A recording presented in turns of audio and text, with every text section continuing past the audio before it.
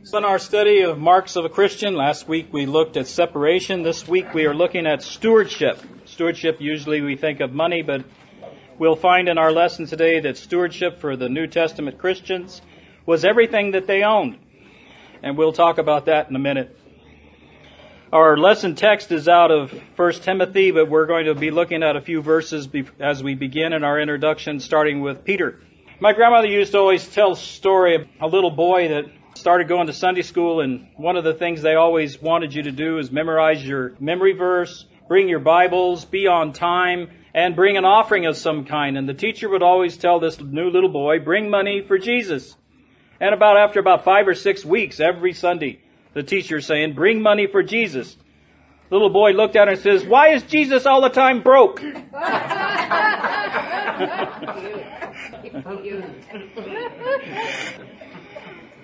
And we're going to find out Jesus ain't broke today. 1 Peter 4:10, as every man and woman has received the gift, even so minister the same one to another as good stewards of the manifold grace of God. J.B. Phillips, in his translation, said, serve one another with the particular gifts that God has given each of you as faithful dispensers of the magnificently varied grace of God, so that God may be glorified in everything through Jesus Christ. Believers are stewards under God of all that they own.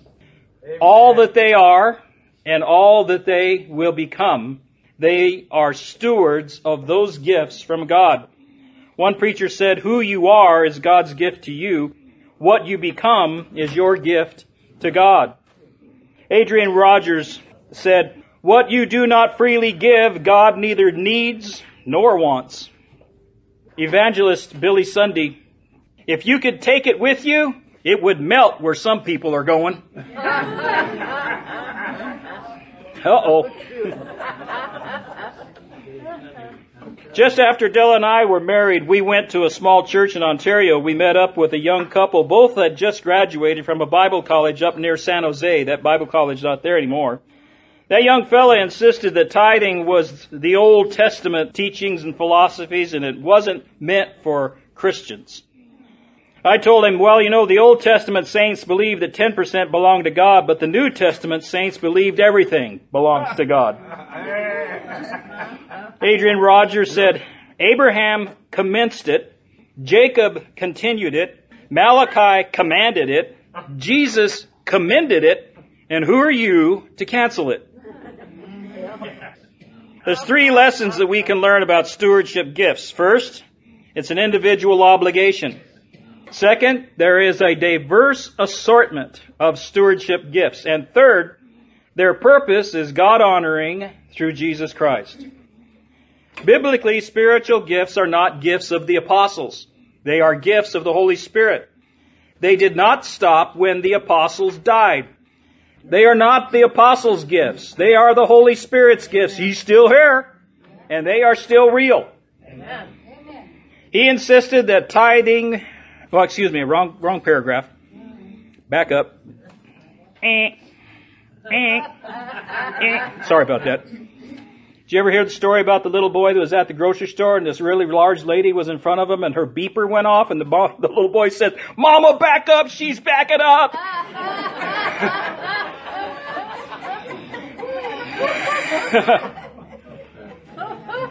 Sorry about that. The gifts of the Holy Spirit are still available to every Christian as long as the Holy Spirit is still here working on the earth. Amen. Spiritual gifts are different from natural talents and abilities. They are special abilities available after we are redeemed. They are not meant to be kept and hoarded up for our own personal benefit or enjoyment. They are to be used, shared with obligation. Listen, what Adrian Rogers said, what you do not give freely and willingly, God neither needs nor wants. Give it as unto the Lord. I read an article this last week about a guy that was a musician, and it reminded me of Ken. Oh, what a wonderful musician you are. And Ken would look at you and say, practice.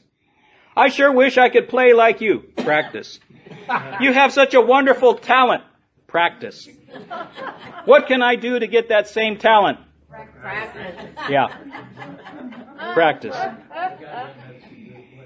God has entrusted us with the responsibility of ministering to others with our spiritual gifts. One day we will stand before the judgment seat of Christ and give an account of our stewardship of these gifts. Remember the story of the three servants. One got 10, one got 2, one got 1, or something like that. The guy that got 1 buried it. Yep. Bad news.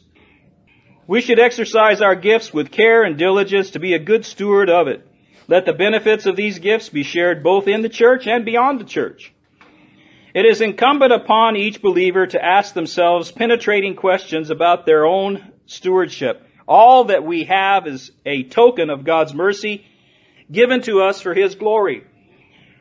Do you know how many people Jesus healed that didn't believe in Him? A bunch. He didn't wait for them to go down to the altar and get saved before He touched them and healed them. You see somebody that's a sinner and needs a touch of God and needs a healing, ask them, is it okay if I pray for you in the name of Jesus? Because I believe He heals. Amen. Doesn't matter whether you do or not, I do. Amen. You feel led of the Lord? Be led of the Lord. Do it. Those that were healed did. They got attached to the Lord. Remember the demonic of Gadara?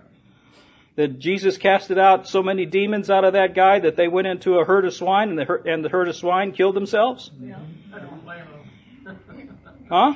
And he wanted to follow Jesus, and he says, no, I want you to stay here and witness and testify of the glory that God has shown in your life. And he did. He became an evangelist to his hometown. The Scriptures teach that where a man's treasure is, there we will find his heart as well. You want to take an inventory of your heart? Here's how you can do it. Take a look at your bank book, your credit card statement, and find out what you're doing with your money. It shows you where your heart is. The Bible says, to whom much is given, much is required. God cannot bless what you do not give. One of God's covenants with man is the law of seed time and harvest, which He says will not fail. Genesis 8:22. God established the laws of seed time and harvest. The farmer plants his seed, knowing God brings the increase. Likewise, we sow seeds into the kingdom of God, and He brings the harvest. What harvest are you looking for today?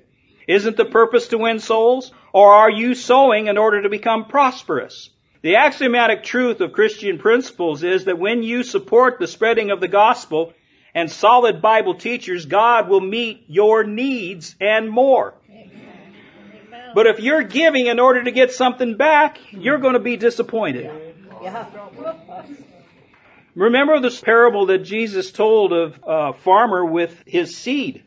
He scattered his seed, and then Jesus talked about 4 different kinds of soil receiving the seed. Did you notice the farmer didn't watch to see where he was scattering the seed? He didn't say, oh no, you're rocky soil, I don't give you some. Oh no, you got weeds in your heart, I don't give you some. You're as hard as flint, I don't give you some. The farmer gave it to everybody. And some of it landed on good soil, and it produced fruit. Somebody said, that's 4 different kinds of people. And I said to him, no, it's 4 different kinds of you. Because sometimes you're hard, sometimes you're rocky, sometimes you're so controlled by the things of this world, you can't receive the seed, which is God's Word. Amen. Your heart needs to be prepared to receive the seed of God that will grow in your life and produce a likeness of Jesus Christ in you by your humbly submitting to the teaching and to the Word of God. Jesus said, judge not. You know what? There ain't a sinner on planet Earth that does not know that verse. Amen. They don't know anything about the Bible, but they know that one. Judge not. That verse is used to condemn every Christian who points out sin in the lives of other people. Judge not, they say. Then they turn around and these sinners judge Christians. They holler, they emote, they blather, they blither about judging as they judge. The very next thing Jesus says in that verse of Matthew chapter 7, verse 2, the next thing He says is for you to judge, to not cast pearls before swine.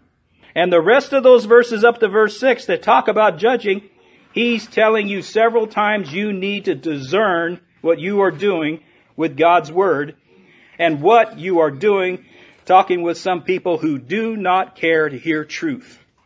Christians who point out sins are not judging anybody. Like a doctor who says you have cancer, is that a judgment of you? No. He's pointing out a sickness that needs to be cured. Christians say this is a sin. It needs to be cut out of your life. Stop sinning. It's a diagnosis and it's fixable. God tells sinners and saints alike, the way you judge is the same way you will be judged. Why do I bring this up? Because God and Jesus say the same thing about seed time and harvest, about stewardship. He says, give, and it shall be given unto you, pressed down, shaken together, running over. Right? And then he continues, for the same measure that you give is the same measure that you will receive. The message takes that and says generosity begets generosity. You and I are the ones who decide how much God can bless us, and it's determined on how you give. The same measuring percentage that you share is the same measuring percentage that you receive. God will give it back. That is His law of seed time and harvest. Beloved, it's not important how much you give, it's how much you have left over. The theological note. I found a Christian teacher one time on the web, and he was talking about Luke 6:38. And he said, that's the law of karma. And I screamed at my computer, no, it isn't! You false teacher! The name of his site is called The Holy Spirit is My Teacher. Oh, he's listening to the wrong spirit. It ain't the Holy Spirit, Bubba. I was infuriated. Listen to his quote. Whatever you sow, you will reap, whether good or bad, good or worse, good or evil, whatever. This is the law of karma. God is faithful. Ah! This guy has mixed up pagan mysticism and scripture and called it biblical teaching. Karma has nothing to do with the Bible. It comes from the teachings of Hinduism and Buddhism. And simply put, it's a term about the cycle of cause and effect. According to the theory of karma, what happens to a person happens because they caused it with their actions.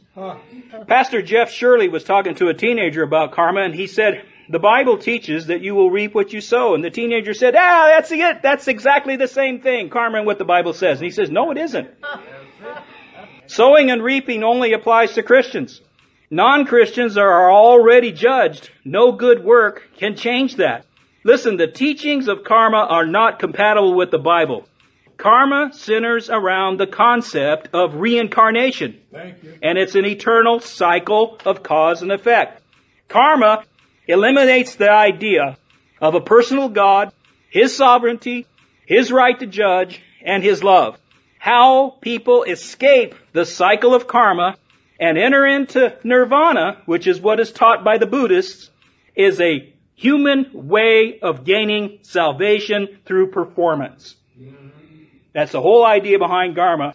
You gain the ability to cut off the cycle of things that have happened in your life by the way you act. That's self-salvation. We don't teach self-salvation in Christianity. We teach salvation by faith through grace of God in Christ Jesus alone, period. Nothing added to it. Amen. How many of you know that Jesus is watching you every time you put something in the offering plate? Yep. How would you like me to look over your shoulder every time Della passes around the little basket? See what you're doing. Jesus is. Luke 21, 1 through 4, Jesus is in the temple watching the rich people put offerings into the collection plate. And along comes this little widow woman who quietly, sneaking in, puts in 2 pennies. Jesus halts the parade. I tell you the truth, he hollers.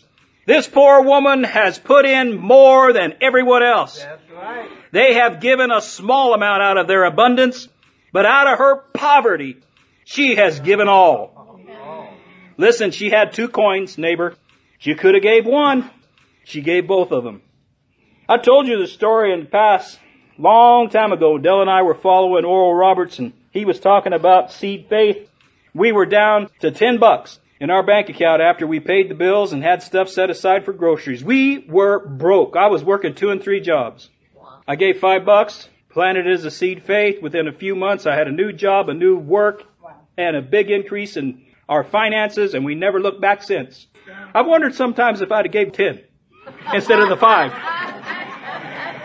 Oh God, whoa, what God would have done with the 10. I am completely broken, depending on you, Lord. I don't know where I've been. Maybe I've been a multimillionaire by now. I don't know, but God met our need. Because we were sowing into His work. Seek first the kingdom of God, and all these other things will be added to you. Amen. Stewardship is the temperature gauge on the dashboard of your heart, brother. It registers God's ability to bless you. God has given us an astounding way to invest in the eternal kingdom of God. Your treasures follow you into eternity. Don't hoard your treasures on earth. Lay up your treasures in heaven. Where your treasure is, the desires of your heart is. If earthly treasures are grabbed up for selfish purposes, then possessions will become a curse. I couldn't help but think about that after I wrote it down. It says the stewardship is the temperature gauge on the dashboard of your heart. I made that one up. I thought, ooh, that's pretty good. And then I got to thinking about, the gauge that tells you how close you're getting on empty. Yeah. And I thought, I wonder where my gauge is. Our car, it'll put a little warning sign on the dash. It says, hey, you got 15% left until you got to go change your oil. Yeah. And I thought, well, that's a nice little thing. I can go 15% more. Okay, I'll get down to 10. Bing, bing, bing, bing. You're down to 10%. Go get your oil changed. I wish God would do that. Your blessing funnel is getting clogged up by your selfishness. Stop it. I want to pour blessings into your life. Amen. Be a steward of all that you are, and I will bless you. Amen. 1 Timothy 6:6.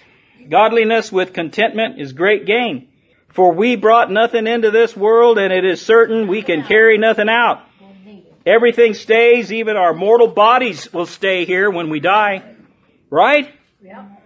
It's the love, the passionate desires of money, which is avarice, that is the root source of all evils. Yeah. Beloved, men and women will commit any sin or crime in the name of money. 1 Timothy chapter 6, verse 6. But godliness with contentment is great gain, for we brought nothing into the world, and we can take nothing out of it. But if we have food and clothing, we will be content with that. Verse 10. For the love of money is a root of all kinds of evil. Some people eager for money have wandered from faith and pierced themselves with many griefs. Verse 11. But you, man of God, flee from all of this and pursue righteousness, pursue godliness and faith and love and endurance and gentleness. Fight the good fight of faith. Verse 12. Take hold of the eternal life to which you were called when you made your good confession in the presence of many witnesses. Verse 13.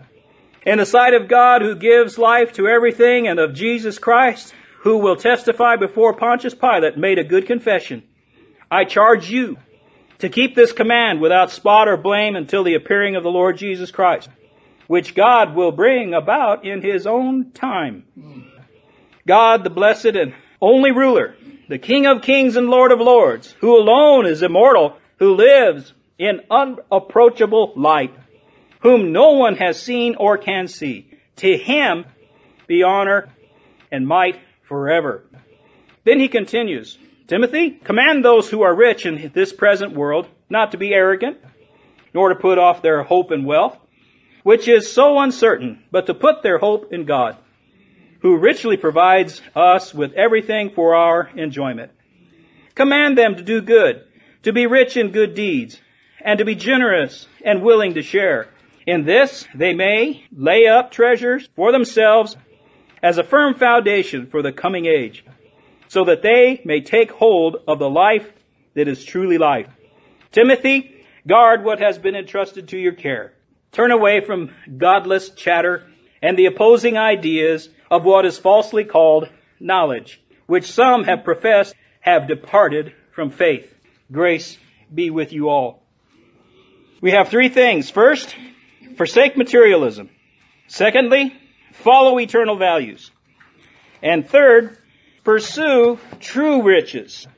Forsake materialism. Top of page 3. The two things people don't want preachers to talk about are sex and money. But the two things that people want to know the most about are sex and money.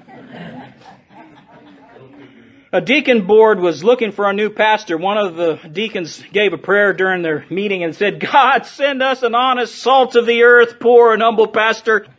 God, if you keep him humble, I guarantee we'll keep him poor.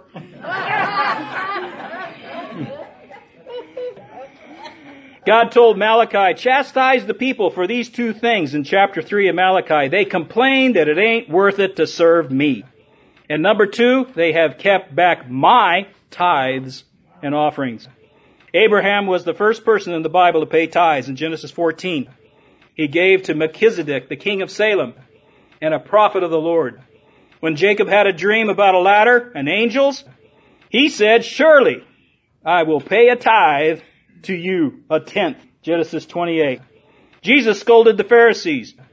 You hypocrites, you blind guides, you strain at a gnat and swallow a camel. Matthew 23 and Luke 11. But in the middle of this, he complimented them on their stewardship. He says, you should tithe, yes, but do not neglect the more important things, justice, mercy, and faithfulness. In the King James it says, you give a tenth even to the cumin and mint leaf. Which thing you should do. But don't forget justice, mercy, and faithfulness. In Acts chapter 2 verses 42 and 47 and chapter 4 verses 31 and 34, the first Christians, which were Jews in Jerusalem, were together and held all things in common. They saw their stewardship as including sharing their time in fellowship, studying the Word, sharing their gifts of the Spirit, their finances, and their possessions, sharing food from house to house, and praising God. And in chapter 4 it says there was no needy among them. If Christians were Christians the way they're supposed to be Christians, we would not need a welfare state. What's a good steward? A steward in the Bible was a personal, trusted servant who acted as the manager of the house of his master. Joseph was a steward in Potiphar's house. Paul considered himself a steward and a servant of the Lord and his house, the church. Abraham's steward was Eliezer. Joseph, it is recorded, had a steward in Egypt. And Isaiah, in chapter 22, condemns a steward because he built for himself a tomb among the tombs of the kings. He said, you don't belong there. We got one pastor. He's the pastor. Amen. Respect him. Amen. Pray for him. Amen. You are not gifted with the Holy Spirit gift of correcting pastors. Amen. He answers to Jesus Christ and to God. You don't like something, you get on your knees and talk to the one who's in charge. Amen. Because I'm telling you, you're going to end up like the people that Malachi was correcting, because this is his anointed servant. And in Revelation chapter 2 and 3, it refers to every pastor of every church as a star in the hand of Christ Jesus himself. Remember what he said about David? He's the apple of my eye. People start poking David, they're poking God in his eye. Yeah. Do I disagree with Pastor John? Yeah, sometimes. God bless his heart. He corrects me to no end. He's up there preaching and he's telling me where I'm wrong. Yeah. I go, how do you know that? That's for me. Yeah.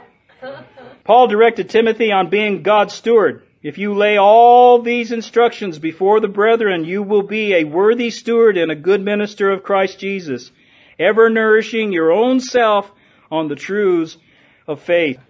Paul instructed Titus in chapter 1 when he talks about the stewards. For the bishop or an overseer, as God's steward, he must be this: blameless, hospitable, a lover of what is good, sober-minded, just, holy, self-controlled, holding fast the faithful word.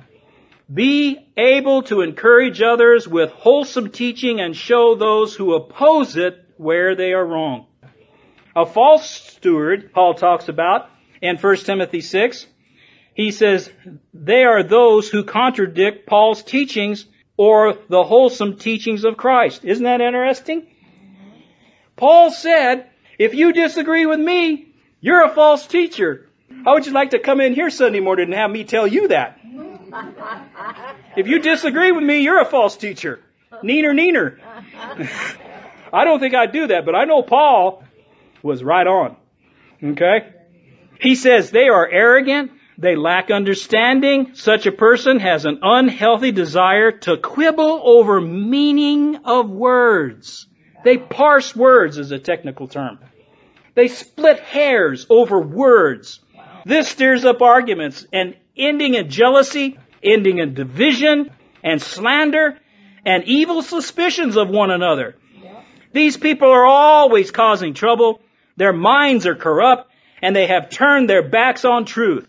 To them, a show of godliness is just a way to become wealthy. You got them on TV. Be careful. In Titus 1:7, Paul again says what a steward should not do. Should not be self-willed. Should not be arrogant or presumptuous.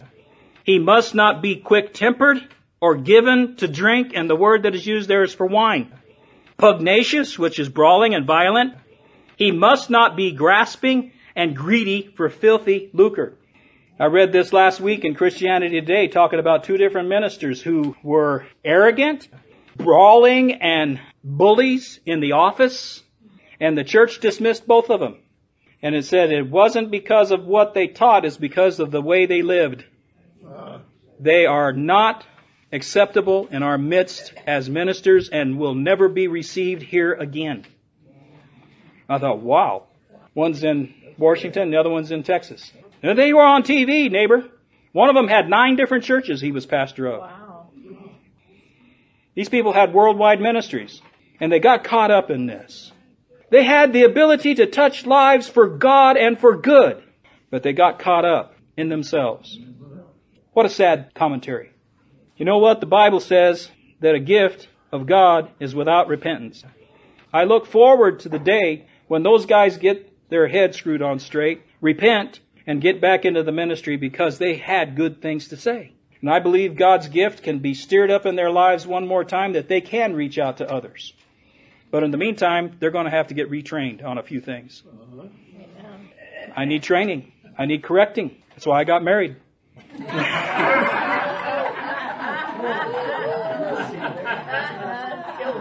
If you think you're perfect, get married. You'll find out. Still work in progress. 1 Timothy 6 says, be content with what you have. We buy things we don't need with money we don't have to impress neighbors we don't like. Adrian Rogers said, if you don't have what you like, then like what you have. Yeah. Paul said, yet true godliness with contentment is itself great wealth. John Hagee said, the man is rich whose family is united, even if he possesses nothing. Paul uses the word contentment as a mark of godliness. This includes being independent of the world and the circumstances of life. Faith in God makes a believer independent from the stuff and the mess of life. Independent contentment in Christ produces an attitude that is not spiteful over the present nor anxious about the future. Faith is the result of a confidence in the promises of God. I will never leave thee nor forsake thee. Faith says, I have learned in whatsoever state I am in, therein to be content. Not content with the state, but in a state of a mess, content with my relationship with the living God. I know in whom I have believed, and I am persuaded that he will keep what I have committed to him against the day of judgment. Listen, our personality should be an expression of godly faith in our devotion and service to the Lord and in our practical duties and ministries of the church. These goals are best achieved when we are content in our relationship with Christ. Being rich is not a sin. Being wealthy is not a sin. Having stuff is not a sin. It's when that stuff gets in your heart. Having riches carries its own set of problems. We got more money now that we're retired than we ever had before. And everybody and his brother is calling me on the phone. They're sending me mail. Ooh, we'd like to have some of your money over here. Get the hints in Jesus' name. Oh, my word.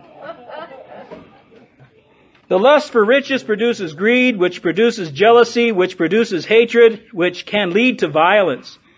The wealthy should never feel or expect preferential treatment, which is pride. Fools think they can solve problems with money. See how many fools we got in Congress? Throw money at it.